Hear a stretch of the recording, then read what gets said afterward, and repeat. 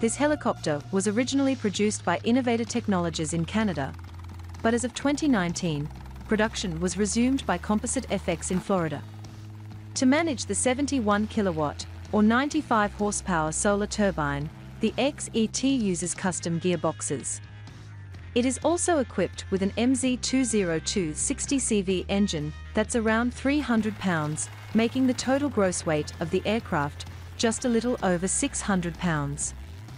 This model has a cruise speed of 70 knots, or approximately 80 miles per hour, and a fuel tank that will allow you to stay airborne between 2 to 4 hours.